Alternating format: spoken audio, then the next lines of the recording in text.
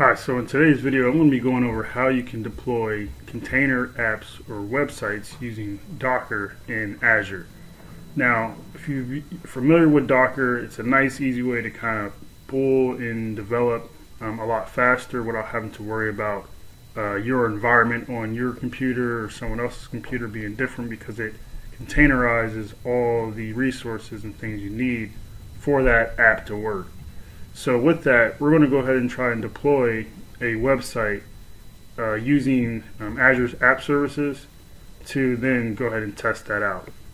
So if you're familiar already or not, you would go to hub.docker.com and you can essentially search for whatever you're looking for. So let's say you're in IT and you're looking to test out some different IP address management servers. So you can type in IPAM and just kind of see what comes up.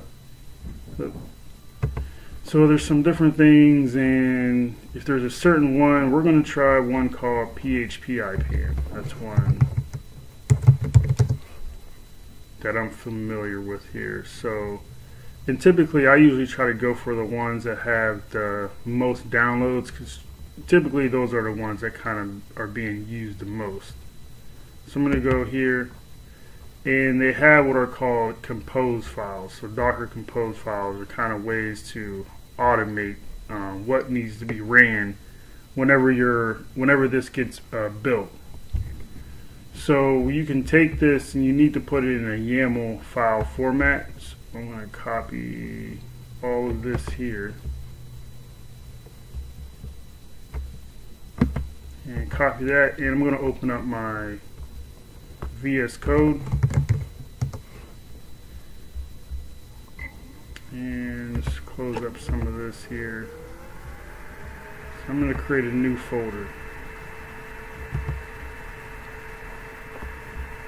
Here's my documents. New folder called IPAM. Open that up.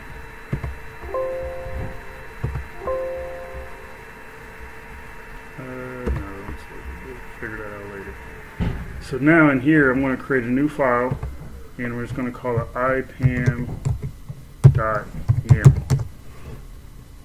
And I'm going to paste everything in there. And usually you want to go through and just kind of see if it requires you to enter any credentials or something in. So here, database password, I'm just going to put admin 2022. Obviously you want to make that a little more secure. Then go down here and change this one also down here to admin 2022. And then for root password, we need to put in a password here as well for the database. And then that looks like it.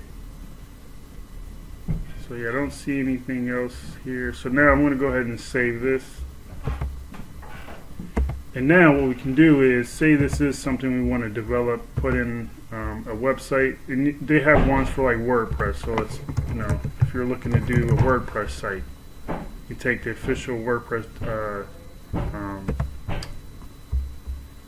Docker container and run that up there in the cloud as well. So now if you don't have much Azure experience, the great thing about this is it's really simple. There's some kind of knowledge of what's kind of going on a little bit to kind of make it more seamless, but you can essentially go to create resource and just put in web app here,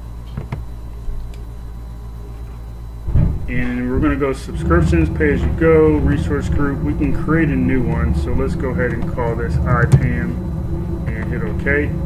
And the resource group is just essentially a way to kind of group resources that have a similar life cycle.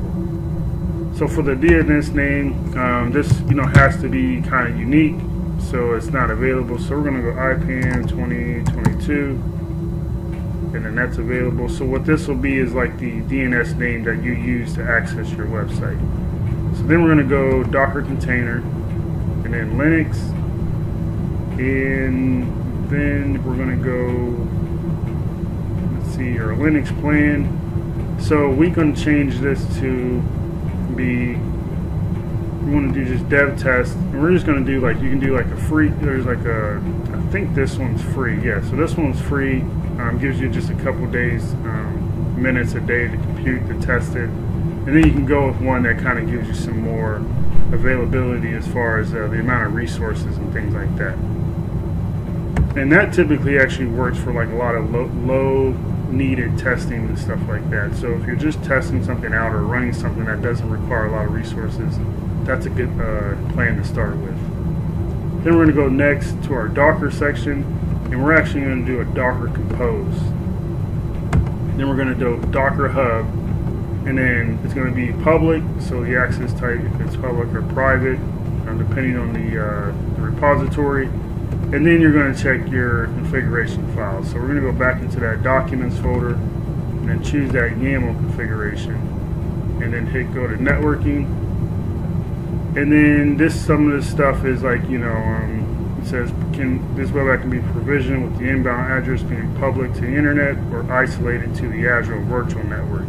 So if you just want to have this like isolated to a virtual network that's built within your environment, you can do that, but we're going to have this actually access to the world here, and then I'm just going to delete it when I'm done. And then we're not going to worry about that or worry about tagging, and let's go ahead and review and create. So this is everything that's going to be created. Now this takes a little bit. Now when it runs, it's actually going to have to deploy not only the app playing and the app service, but it's going to need anything that was mentioned in this file here. It's going to need to pull this image, expose these ports, set these environment variables. Then it's going to, you know, restart unless stopped. Then you got some volumes being created. Now this depends on the MariaDB, which is down here. So the MariaDB is going to grab the latest one from Docker. It's going to set this environment variable, and then create these volumes. And then also we have our cron job, and this sets the you know, scanner rules and stuff like that. So all this is going to be needed to be done, and depending on the resources, it could take a little bit of time. So this is actually finished here. But if we go to the resource,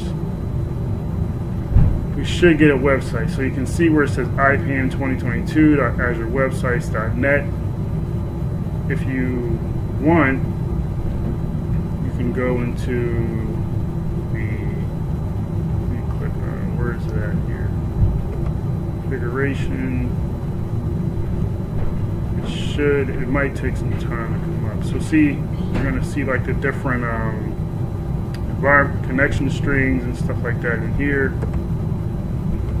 Some other stuff like FTP.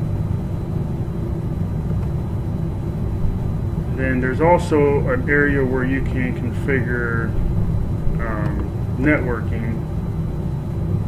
If you want to restrict it to like specific IP addresses, you can do that in here. So if you want to only allow it from, say, your home network of some sort. But so we go back to the resource and we try to access it, it may not come up. So let's just double check here.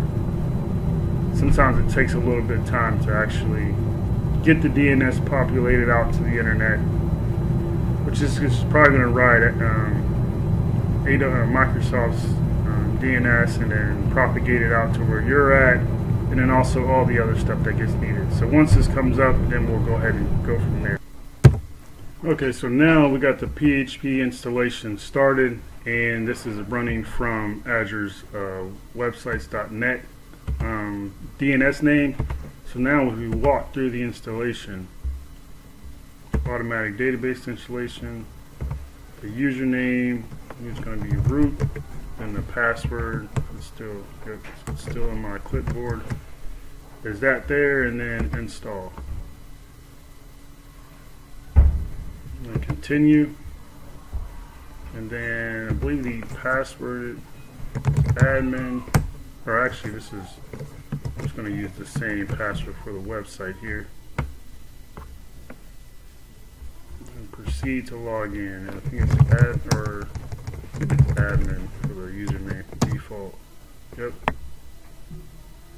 And that's it. In less than almost 10 minutes, we have a fully functioning website in Azure tested from Docker.